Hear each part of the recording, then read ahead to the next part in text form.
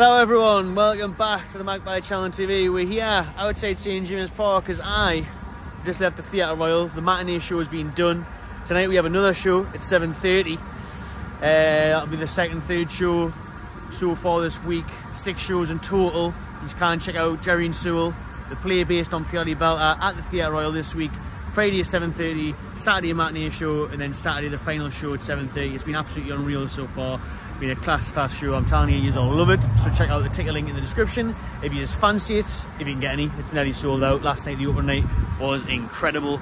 But anyways, we're outside St James's Park because all the discussion today has been about, is this place going to get redeveloped, or is this going to be no more, and will there be a brand new St James's Park by the Saudi owners, PIF? We're going to talk all about that and more when we get home, because it's freezing here and I haven't got any of the proper equipment. So let's get home and discuss it further and what the club have said about the future of St James's Park. Right then people, we are here back home now to go through this article on Newcastle United's website, official statement from our CEO on the future of the stadium, St James's Park, new one or an extension. I'm going to talk my thoughts on it after we'll just go through the actual information officially released by the club. It's a big one, there's lots into it. And I'll give my opinion, like I say, and let me know what you make of it in the comments below. But as I've said all along, for years now since the takeover, I expect a new stadium. And for me, this hints towards a new one massively by some of the points made. I've only had a very brief read through. Like I said, I've been chocker all day in the theatre. We've done one show. As I do this video, edit it and then upload it, we're back straight to the Theatre Royal for tonight's show. So it's a chaotic, busy one, so please do give this one a like and subscribe to the channel if you haven't already. And like I say, check out Gerry and Sewell. It's class. We're still on for another couple of days at the Theatre Royal. But towards the stadium info, like I say, I haven't even read it fully yet, just bits and pieces. But the Newcastle United Fan Advisory Board has taken place between them and the senior club executives, discussing what's going on with the future of St James's Park. Brad Miller, our Chief Commercial Officer, Peter Silverstone, and other representatives from the club and communications have been in touch and in dialogue with the fan board about what's happening next. So, Brad Miller has delivered an in-depth update of the club's stadium feasibility work, which has obviously been going on for 2.5 years now. As part of a comprehensive presentation, he has outlined that we are entering a crucial second phase. So the first phase is now done, 2.5 years.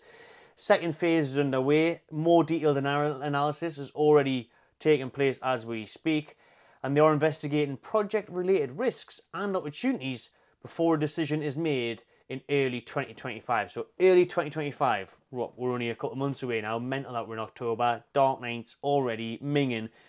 Not long until we find out the future of our new stadium or if we're going to extend it. Brad said this: exciting opportunity, extremely complex project. I'd like to thank supporters for their patience. I tell you what, been waiting a while for this one, Bradley. During the feasibility process. Now I'm joking, because I know that there's actually been loads of problems going on behind the scenes, loads of stuff going on with the council. It's been a nightmare for everyone involved. So yeah, just lightly taking the mick there. It actually has been very, very tough for everyone to try and sort this out. We aren't quite at a decision-making stage yet, but we are targeting the early 2025 to complete the next essential tasks. We know that a transformed St James's Park would give us, so again, here we go, right? We're getting to some really juicy parts here, and you need to listen to this carefully and maybe read between the lines. We know what a transformed St James's Park would give us, and now have a significant amount of data and feedback on our stadium footprint and surrounding area, so we are several steps forward.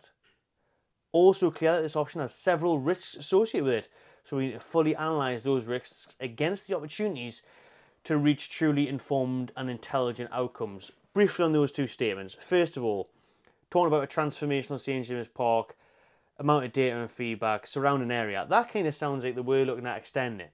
The initial goal, aim, was to extend it by 10, 12,000, whatever it may be, but the amount of problems they're getting with that, we know the East Stand grey list of buildings, we know the Gallagher, the road to the hospital, currently got stacked there now as well. So there's been stumbling blocks there, as I mentioned as well, off the record stuff like council problems and all sorts, dealing with loads of different authorities and figures on issues has been a real stumbling block.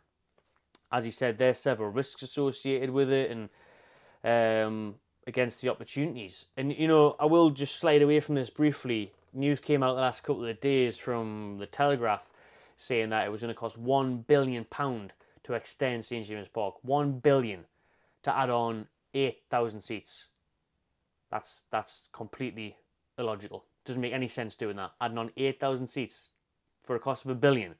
That is not a transformative process. That is not a once-in-a-generational check, which we'll get to in a minute. As I've said previously, once-in-a-lifetime funding for this type of thing. You know, the Saudis are willing to do it, but they want it to be a one-off. They don't want it to be regretting this in years to come. So 8,000 seats for £1 billion is not going to be a good return of investment. It's not going to make a generational, influential impact on anything, to be honest with you.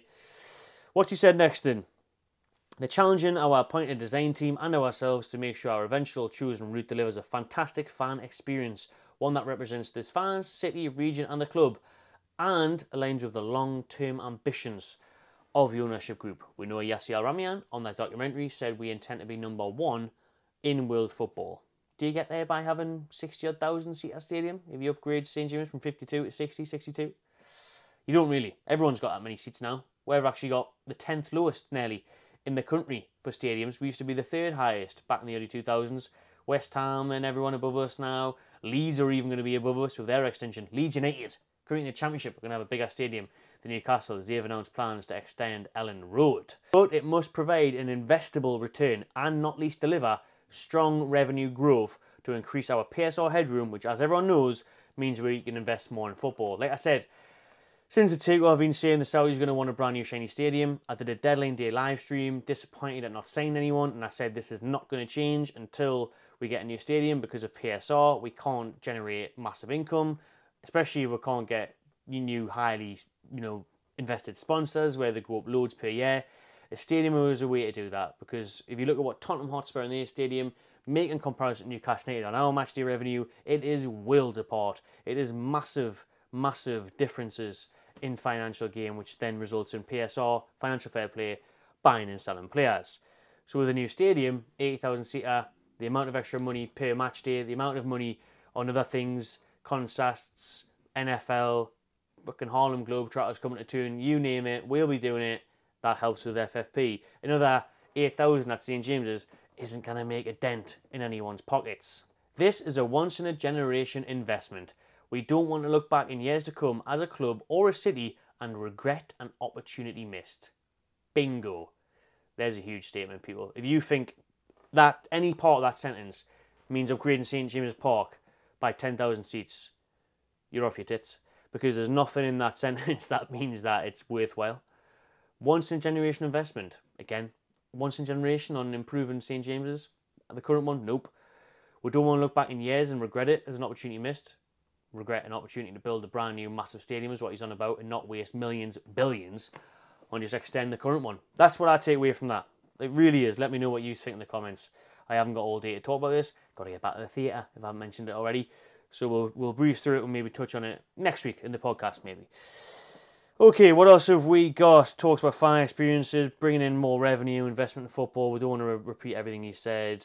I think that's about enough, really. We can finish on that strong statement because that tells you, for me, everything you need to know, and everything does point towards that brand new stadium. It really does, people. It's not going to be enough of a change. It's like seeing in St James's Park. It's not going to hit financially that well.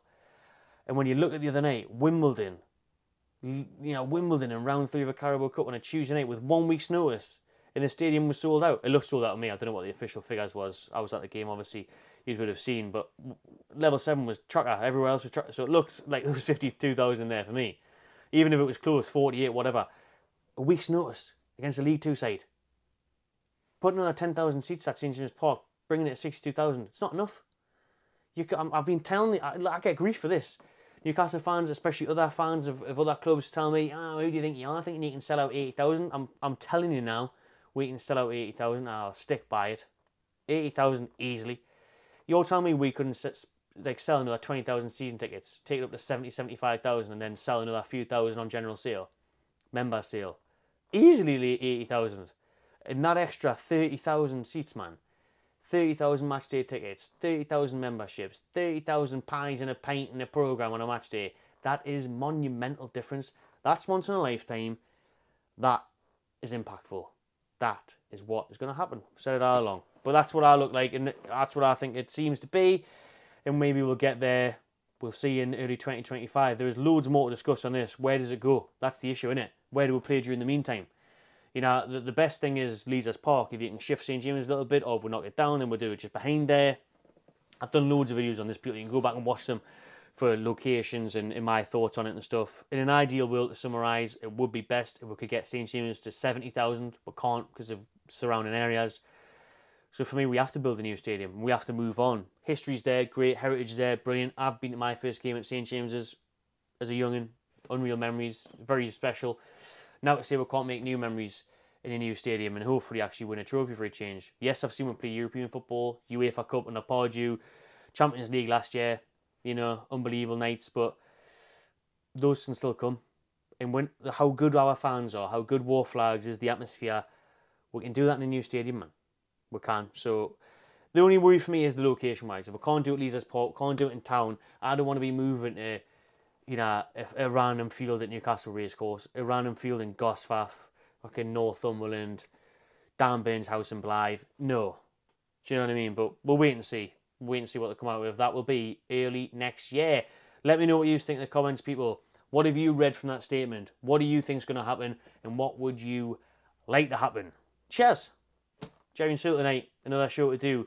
Check it out if you fancy it. Theatre Royal for the next few days. Take a link will be in the description. It is an unbelievable show. War Flags, speaking of them, they are there. We've been raising the flags every night. The cast is brilliant. The show is class. It's amazing crack. There's loads of Steve Bruce slander and Mike Ashley insults in there. What's not to love? You'll love it. But the tickets are very limited. So shout out everyone as well last night, by the way. Opening night, the reception I got when I went on the stage just blew me mind. I couldn't believe it. Thanks everyone. I was just totally overwhelmed. Still am.